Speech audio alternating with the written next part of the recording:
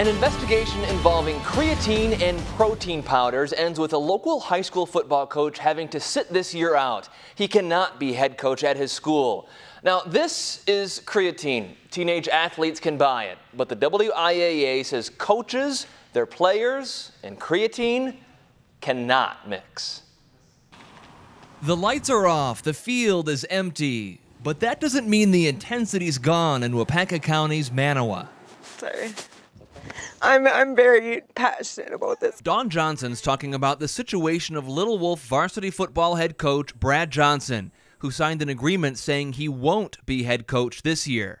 We were devastated. Our entire family was devastated when we heard about it. I couldn't believe it. In a letter to the WIAA, the school said it investigated Johnson's unauthorized distribution of performance-enhancing supplements, specifically creatine and protein powders, to student athletes.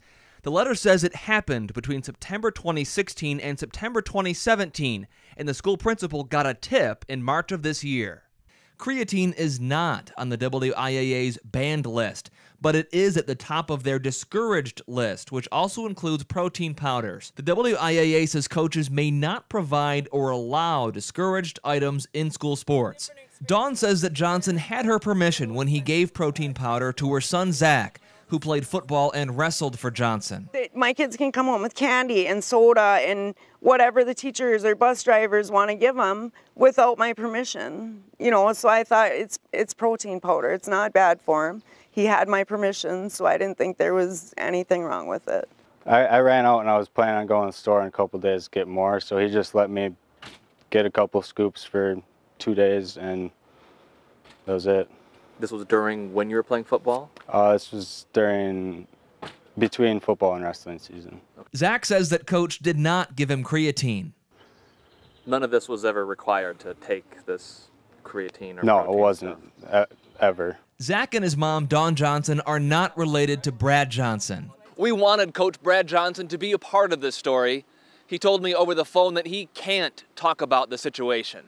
Dr. Walker Flannery is a surgeon at Orthopedic and Sports Medicine Specialists in Bellevue. In lay terms, what is creatine? So creatine is an energy source that's naturally produced by our body. Fish and meat are sources of creatine, and it's also been used as a supplement pretty commonly over the last 20 years. So if I'm a young athlete, I want to be better at my sport, I come to you and say, doctor, should I take creatine? You'd say?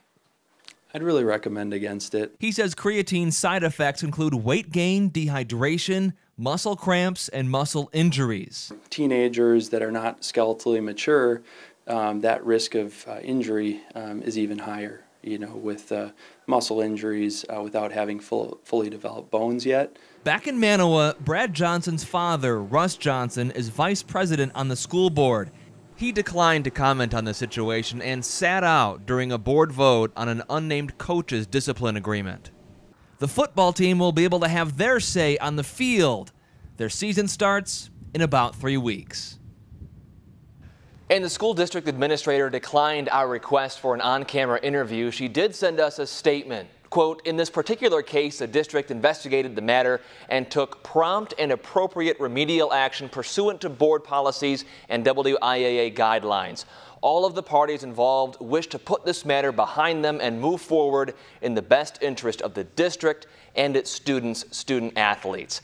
The coach's discipline agreement with the district says that if its terms are followed, Coach Johnson will have a chance to return as head coach next school year.